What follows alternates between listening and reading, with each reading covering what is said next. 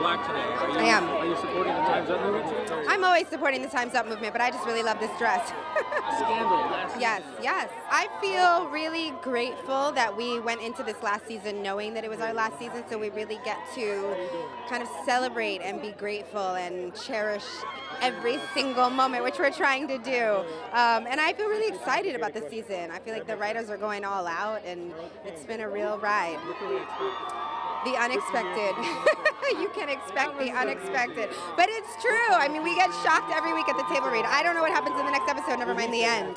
Yeah. I understand. I see your dating your husband. Yes. For you guys? Kinda, yeah. Most of our date nights are usually a little more low-key, but yeah, we do a lot more jeans and t-shirts in my house. Did you make any resolutions? I tend to not make resolutions. I do vision work. I make affirmations. I write affirmations, things that I want to step into, but not so much resolutions. Nothing to feel bad about. How are the kids? They're great. Thank you for asking. Yeah.